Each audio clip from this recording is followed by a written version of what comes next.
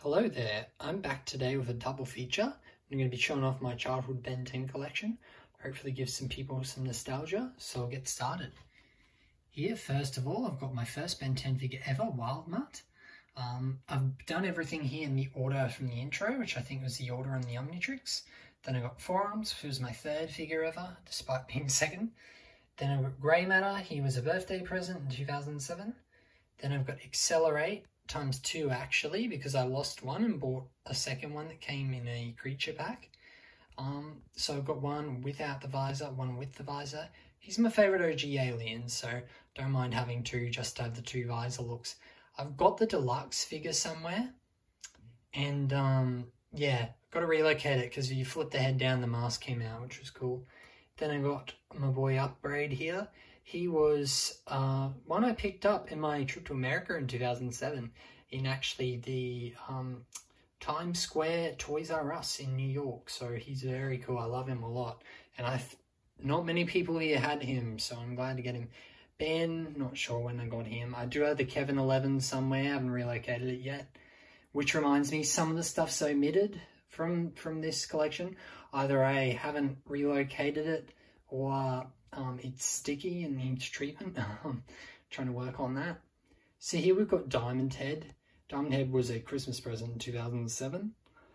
He's not actually from the original two waves. He's from like the thing they did next with like translucent figures as special features and some of the villains I have later on. I do hope to get the actual first Diamond Head released at some point, but never saw him here, so this is what I have for now. Ripjaws, he's incredibly underrated, and I like him, despite him being the butt of the breath jokes, like I can't breathe, but I found that funny.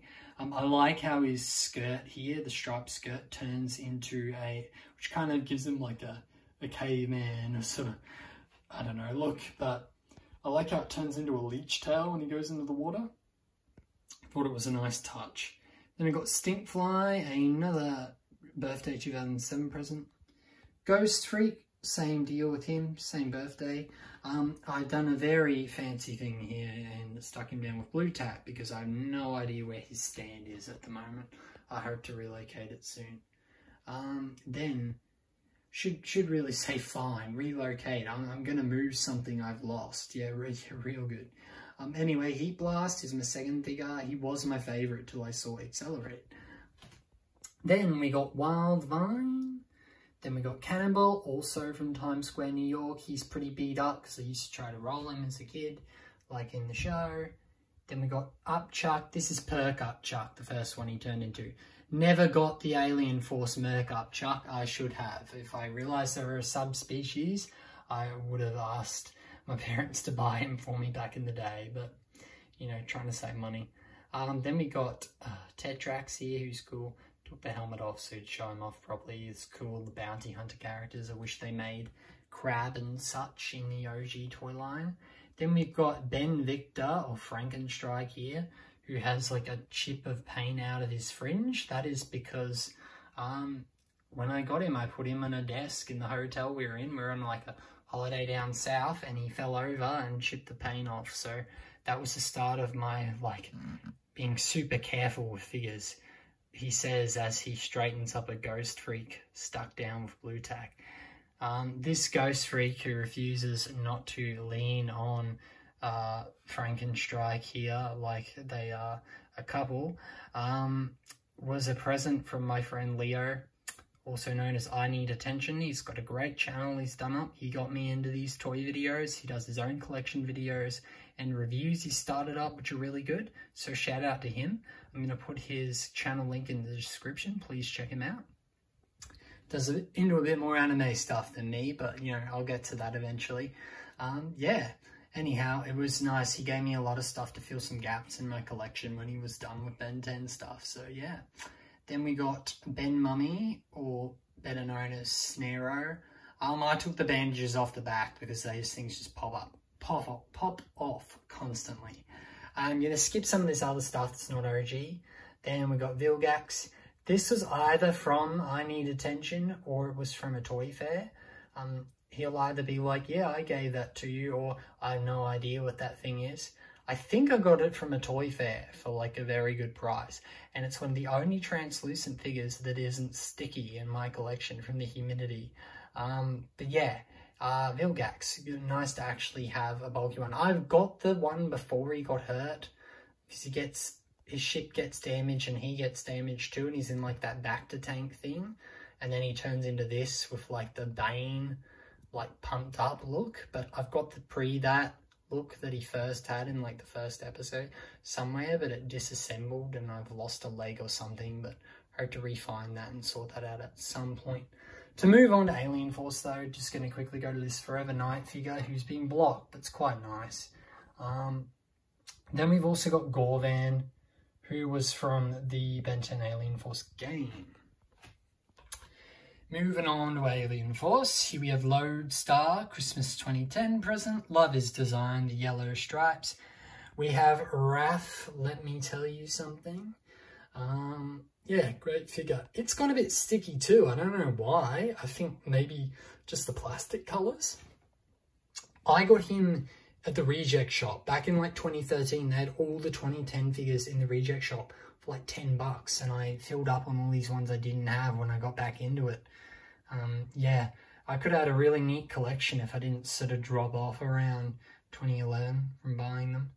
Anyway, Nanomech from the Alien Swarm movie. Should have got from the Reject Shop the Ultimate Alien version, but oh well. And we got Art Iguana, which is a rare and one to find. As far as I know, I never saw it in store. That was also from my mate, I Need Attention. Then we got Jet Ray, my first Alien Force figure. Then we got Spider Monkey, Ultimate Spider Monkey, who still has dust on him and it's pretty hard to show off, but he's cool, a gorilla with giant spider legs. Moving on, we got Swampfire, who I actually waited to buy a creature one because I didn't want to double up on the Omnitrix hologram that came with them. Odd way to restrain yourself when as a kid wanting to play with the toys. Anyway, then we've got this version, which has like the muddy hand. I think it might have come with a flame or something, but it's like meant to be his mud attack. My dad picked that up for me in Singapore, which was really cool. There was a Big Chill, it was cloaked as well. It was like a line where they did like an upgrade of the original Alien Force Omnitrix of like a metallic ring and green holograms finally, which it should have been in the first place. Never saw that, and I don't think I saw these either, but I was lucky enough for my dad to get one when he was there for work. Ultimate Swampfire, I picked this up from Mr. Toys Toy World, where I got a few of these ones I'd missed out on. Then we got Ben here. Just want to say while I'm on Ben, this design. Alien Force is my favourite series, possibly followed by Ultimate Alien, kind of that era. I like Season 1 and Season 2 of Alien Force when they removed Grandpa Max from the occasion, gave him good character development into a hero on his own. Then they kind of undid that by turning him into a bit of an arse after he saved the whole universe at the end of Season 2 in the War of the Worlds special two-parter. And then they turned him into, yeah, like the childish, annoying 10-year-old Ben, basically, again, that's an idiot, which I wasn't a big fan of. Although it did lead to some cool, like, episodes, you know, as such, but it all felt a bit filler to me, and they kind of sacrificed the development and cool story they did. But I heard that that wasn't originally the plan. That was a decision later on, but, you know, you never know. I would have liked to have seen how it panned out the original way, because it was some good character building, you know, for a kid show. Then Humongosaur, Ultimate Humongosaur, Cannonball. Wish I got the Alien Force one in like a 3-pack for that War of the Worlds special, but, you know, didn't want to double up. Chromastone, very sentimental to me, got him during a tough time. Then we've got Echo, who as primary school friends' little brother yeeted into a tie rack once. Not cool, man, but things you remember. Then we got Ultimate Echo. Loved that showdown between him and Ultimate Kevin, who I'll show later. How Ben used him to beat Kevin, and it was pretty dark. He nearly killed him. He was going to put him down like a sick dog, which was pretty crazy and dark for a kid's show. Anyway, Big Chill. I do have the deluxe one somewhere.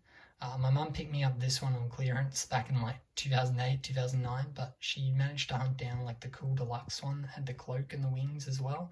So I'll get him up and going for another video. Then we got Ultimate Big Chill, who was also my first Ultimate Alien figure.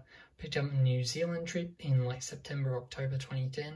He's very sentimental. He actually got his leg bent in the suitcase, even though he was in the box or like wrapped up in all these clothes. I do not know how it happened. They must have thrown it hard.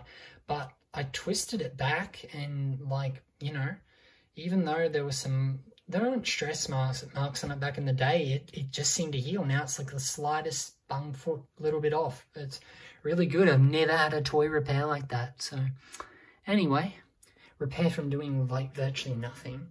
Almost knocks over a pile of unopened toys below. Yes, I've got some Bakugan to sort. Anyway, here's Kevin, Steel Kevin. Came with his muscle car, which I've got to relocate. Wanted to put it here where this Omniverse stuff is, but no room at the moment. And couldn't find it. Ultimate Kevin, also from my buddy I Need Attention. Thanks for that, man. Yeah, who I was talking about earlier. DN Alien and your Hybrid. DN Alien cat does have a squirting mouth, and Hybrid does have like a stomach patch. I have no idea where those are at the moment. Ultimate Agricor, also from my buddy I Need Attention. And then we got the Andromeda Aliens. Water Hazard, also from my 2010 trip.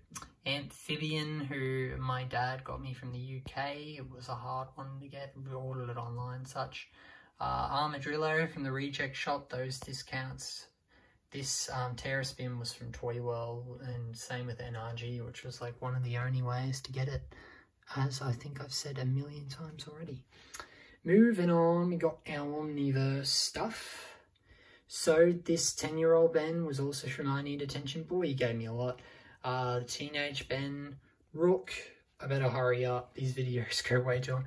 Jury Rig, wish we got the Ultimate Alien one. Then again, it was just a nude red goblin. So then we got Diamond Head.